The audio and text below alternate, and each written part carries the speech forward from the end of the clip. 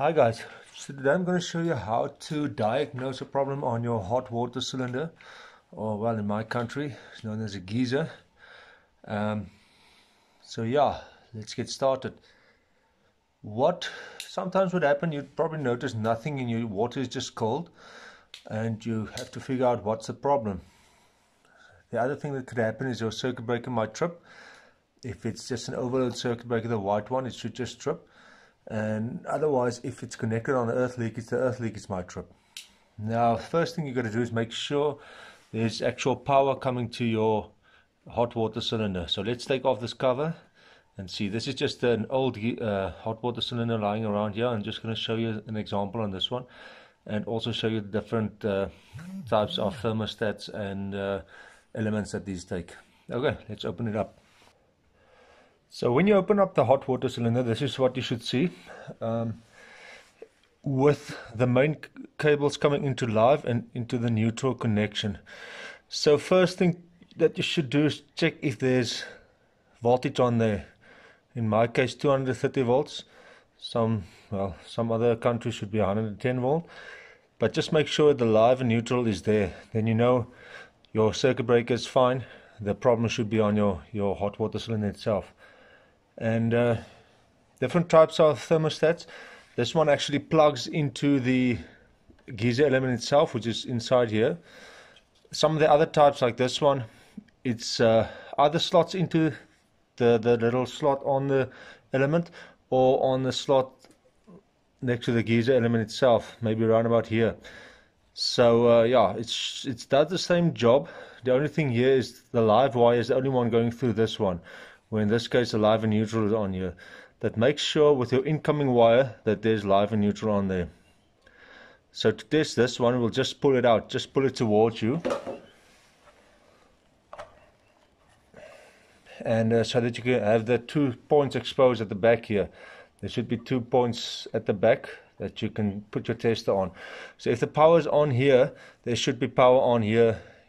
In some cases, when you turn this dial, you'll hear a click, sometimes not. But just make sure if there's power here and you pull this out, there should be power on the back too here. Then you know this thing is working. If you turn it to off, there should be no power. Turn it on, there should be power on the back here. This is just a thermostat to determine how hot the water should be. If there's no power coming out the back here, then you know the thermostat's not working. Usually when your water is just cold, it's a thermostat. Otherwise, if it's tripping, it's usually not the thermostat, but it might also be the thermostat water leaking into the thermostat from this little pocket here. I'll just pull this out all the way and you can see.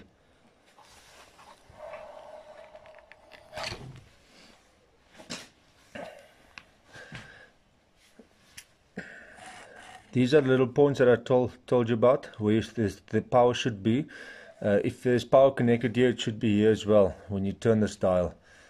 If there's no power, either way, when you turn the dial, you know the thermostat is bad. You can replace this. If this is still working, but the water's still not hot, then it has to be the element. The element's on the inside here. You'll have to take this off to get to the element. This uses 13mm bolts to disconnect, and you slide this whole thing out. Otherwise, with the older types, you need a big socket to take the element out, to unscrew the element. Works on the same principle, just a bit different design. So let's take this out and I'll show you.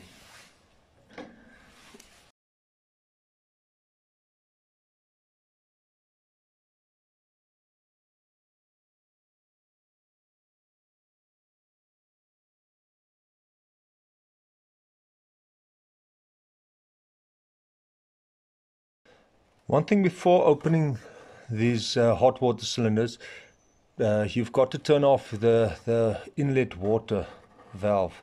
Close that tap so that no water rushes in. Then you've got to open up your outlet, your drain pipe. Open that up, let the water drain out.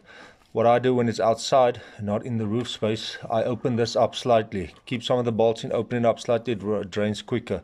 Otherwise, you're going to wait a long time for it to drain. And then, yeah, let's open it up.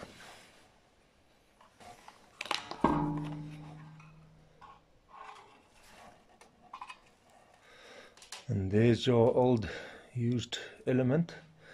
You can see the pocket in there as well. Sometimes these rust through and the water runs into your thermostat. I'll just replace both the element and the thermostat. Usually I do replace both. If you're charging people to go out and have a look at the geyser and one of the two is broken, then I replace both, because you don't want them paying in a month's time again to replace the other part, if it's a thermostat to replace the element, then, or vice versa. So I usually replace the thermostat and the element, and if it's open, always bring along a spare gasket flange.